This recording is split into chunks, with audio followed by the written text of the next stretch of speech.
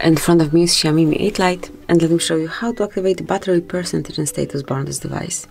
So as you can see, currently there is just a battery icon with some visible level of the battery, but it's nothing exact.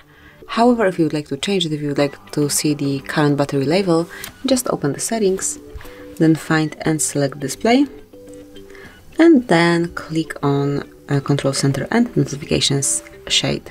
Now go to the bottom of the list where you will notice battery indicator tab. So smoothly click on it, and now pick the option that you would like to apply. So you can pick the first one, so you can see the battery level inside your battery, or this third one, which will show you the battery level right next to its icon.